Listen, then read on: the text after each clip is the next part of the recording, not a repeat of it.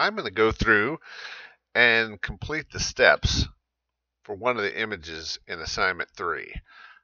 I think I will navigate to my desktop where my Photoshop folder is.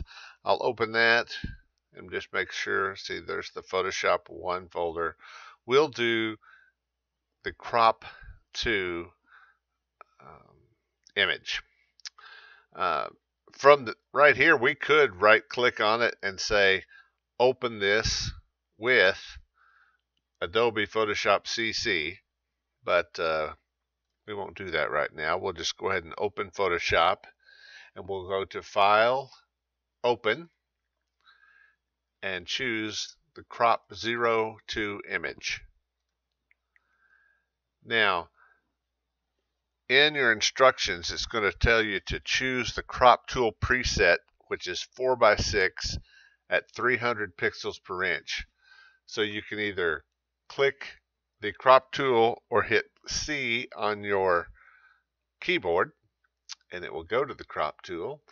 And then from up here in the options bar, you can choose a crop tool that is 4x6 inches at 300 pixels per inch. And you'll see it displayed out here on the desktop in the workspace.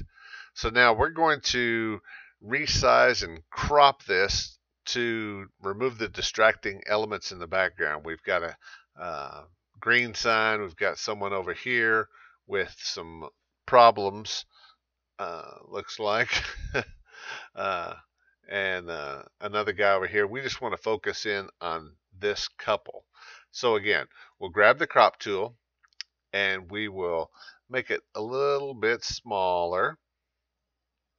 Now we could do it just like that, or we can rotate it a little bit if we want to put them in a different orientation. Gonna go ahead and do that, get a little closer. And then we'll go ahead and do the check mark and say, okay. Now that we've got the crop and the distractions out of the background, we're going to resize it to 500 pixels in the width.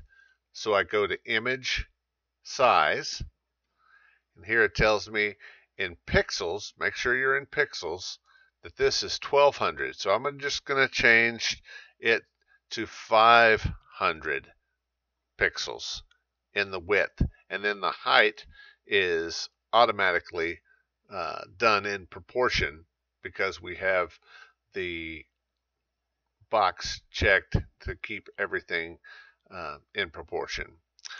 And we're going to go ahead and say OK. So it's going to take it down, make it a little bit smaller because it's only 500 pixels wide. And then we're going to go to Image, Size. We're going to add a little border to this using the canvas size. So we'll do the Image, Canvas Size. And again, make sure that your checkbox for relative is checked. And then make sure you're in pixels. And we're going to add 50 pixels to the width and 50 pixels to the height. And we're going to make it the background color, which is white. You could click here and choose a color if you'd like to, but we're going to go ahead and stay with white. And then I'm going to say OK. And so it puts 25 pixels on each side of the image, making it, if you look down here, this image is now 550 pixels by 800 pixels. So it's added those 50 pixels to the image in both the height and width direction. Then we're going to save this. We're not just going to do save. We're going to do File, Save As, and then we're going to click in front of the name and add our name, your name, Mike Brown _ crop 02. Choose JPEG if it's not already chosen for you, and say Save. And under the JPEG options, you want to use a level 10 baseline. And we'll talk more about that in future assignments. But just take those as the options to choose and say OK.